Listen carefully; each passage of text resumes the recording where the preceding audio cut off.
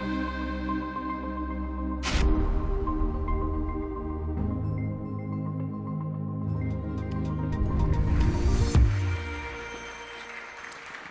everybody. How are you?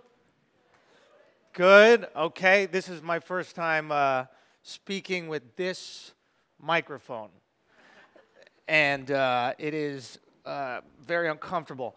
I didn't realize that until right now. I feel like Britney Spears, but let's do it. I know we are here to talk about being bold and brave. I'd like to acknowledge something right off the bat. As a comedian, I am at the low end of the spectrum of brave, okay? I understand brave people are soldiers, firefighters, police, people battling terminal illness. Comedians are here, okay? K-pop dance groups around here. Okay, so I know where I am on the spectrum. Not trying to say I'm this incredibly brave person. I like telling jokes, it's fun. I was telling my mom that I was going to do a TED Talk, and she's like, is it going to be weird to stand in front of people and not make them laugh? And I said, Mom, you must have forgot about the beginning of my career. There was a lot of TED Talks going on then, and bars all over New York City, so we've come a long way to go full circle. I want to talk a little bit about the shift in culture, what's going on right now with maybe political correctness and how that's affected my industry and how you can possibly be bold and brave in that regard. Times have changed. We've got a lot more sensitive. Can you guys feel it? Yes. Okay. Now, not only sensitive, we've gotten a lot more entitled to our feelings. If we feel something, it's important we let everybody know. Okay? Now, why did this happen? Does anybody have kids here? Yes? A couple people? No? 1, 2, 3, 4. Now everybody has kids. Okay. Second ago, barren. Now everybody has a whole troop. So, you guys fucked it up. You guys fucked it up with the kids. Okay? Your parenting sucks, and I'll explain why. All right? When I was growing up and I got in trouble in school, which was a lot, I would come home and I'd tell my parents, Mom, Dad, the teacher doesn't like me. Okay? And my mom and dad would say, who gives a fuck? In life, people are not going to like you. Figure it out. Now, you guys, when you have kids in elementary school, they come home, they go, the teacher doesn't like me. And you go, well, let's get the teacher fired because my kid's perfect. And everybody likes my kid. So you instill in his brain or her brain that the world should bend to them. And now I'm doing comedy, and I tell a joke about something, and someone stands up and they go, I don't like that. Well, why not? Because I don't. Well, everyone else is laughing, but that doesn't matter because in this moment, I don't like it. So now you have to leave. You get kicked out of my show. I had an instance recently, a girl had a seizure at my show. That's how funny I am. Now, talk about killing. Anyway, so she had a seizure at the show. We checked on her. She was fine. She leaves. Everything's good. So I started to make fun of what happened in the situation, and a girl in the crowd stood up. She's like, you can't make jokes about that. That's not funny. And I asked what she did for a living. She said she was an EMT. And I was like, why didn't you help?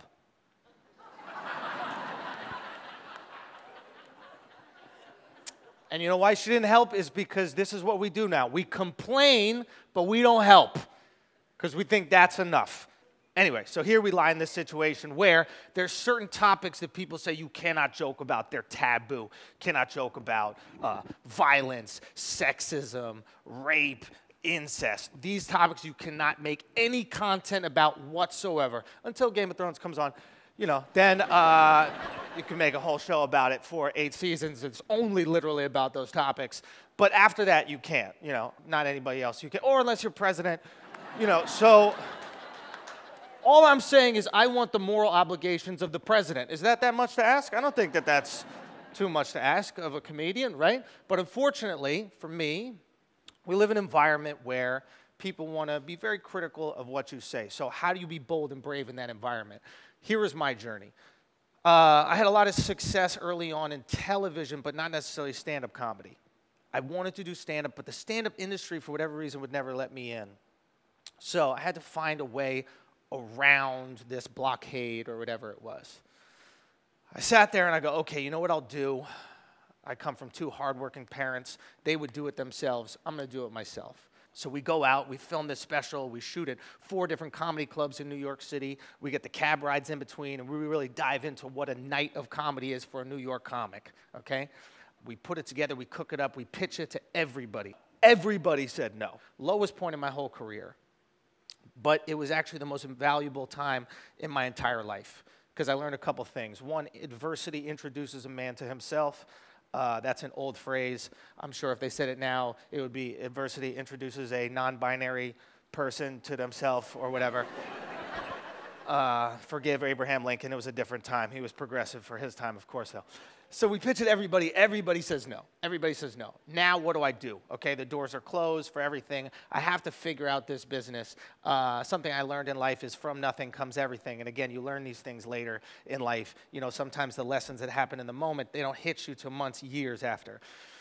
So I started kind of looking at the business and figuring out if I could hack it in some way. You know, I've always felt like my competitive advantage in whatever I do is problem solving. So how do I solve this problem? And I think you can learn everything about whatever business you're in by asking people who are not in that business. Oftentimes, we're too close to understand the problems that we all have, okay? So I asked my friends that watch stand-up what they were watching and how they liked it. And they would all tell me about the things they were watching, and then they would all say the same thing. Every single one would be like, yeah, I watched it, it was funny, but I didn't finish it. I go, oh, that's interesting. Oh, it was funny, it was really cool, I like this guy, I didn't finish it. Huh, nobody's finishing it. Okay, specials are too long. So I decided to take this hour special that I had, cut it down to 15 minutes, and put it out on YouTube, all right? We made this thing. I was really proud of it. I just wanted to get it out there in the world, right? It stopped becoming an outcome-based endeavor and just became something that I was proud of and wanted to share. Does that make sense? Okay, good, even though you didn't respond. So what we did is we put this little 15-minute special out, okay? And immediately that weekend, I sold out a bunch of shows in San Diego. And I was never a sellout guy. You know, I'd sell maybe a few tickets, but I never sold out, you know, the club. And I was like, maybe that's a coincidence. Maybe I got fan base in San Diego. And I kept doing different tour dates in different places, and more people came out. And I was like, wow, maybe there's something to giving away this material online. So I started putting out a clip every week on YouTube. I was going to do it for a year. Every week I put a new clip out on YouTube, and these clips would start to go viral, and they would blow up in places all around the world. India, Bulgaria, Romania, Russia, you know, obviously America as well.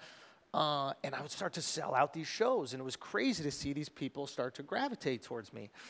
And my career kind of really blow up off of just putting out this material, and I realized something. I decided to break it up into these small bits and create tons of different ports of entry to me as an entertainer, right? And by doing this, we saw this crazy effect happen on YouTube where a person would watch one video and then they would be watching for the next 2 hours, okay? So my problem initially was the business would not let me in, and then the business itself had a problem where people would not watch their whole hour special, and somehow I found a way where people would watch 2 hours of comedy in a row. And why was it? Is because it was two things: authenticity and choice. I always felt like the best sleep I have every night is the 9 minutes I get when I press snooze.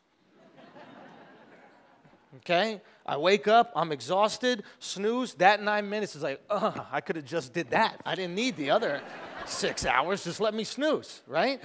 I applied the snooze effect to stand up online. You watch a 3-minute clip, and then all of a sudden, YouTube goes, you want to watch another one? You go, snooze, I'll watch another one. And just like when you're sleeping, you end up snoozing for 2 hours. That's what you did with me, okay? My career kind of explodes because of it. The other part, authenticity. I've always been drawn to, and we'll wrap this up right now, but I've always been drawn to Larry David, and I try to figure out why Larry David was this amazing character that breaks all cultural barriers. Anybody you meet that has experienced Larry David loves Larry David, right? He's not just old Jewish people's favorite comic. He's young Puerto Ricans' favorite comic too, right? Why? And it's because Larry David is an experiment in authenticity. It's what would it be like if you were your true self 24 hours a day, right? Hey, can I have a bite of your sandwich? No. Why not? I don't like your mouth. We all want to say that, but don't. So when we see somebody say it, we gravitate to that. And I think that what I always believed is I was going to do authentic material. I was going to do material that came from me. It hits you in your gut. I don't do material for how you want the world to be in stand-up. I do material for how we know the world is down here. And I realize that by putting it out there in the internet, right, and putting it out there on YouTube, where there are billions of videos out there, somehow it was able to touch people, and people gravitated to it all around the world because you cannot deny your gut. And that is what I learned, and that is what I share with you today, that if you want success in whatever industry you are in, obviously find ways to hack it, but by being truly authentic, you do not have to gravitate to the world will gravitate to you. My name is Andrew Schulz. Have a lovely night. Okay, take care.